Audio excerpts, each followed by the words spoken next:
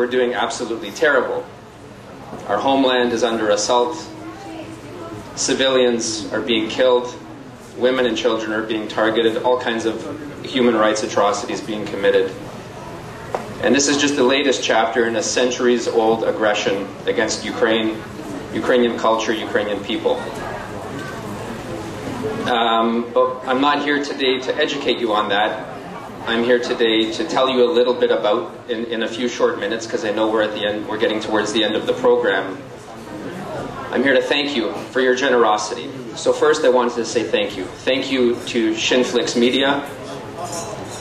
Thank you to all the partners who came tonight to support this important event, and we are truly grateful for that support.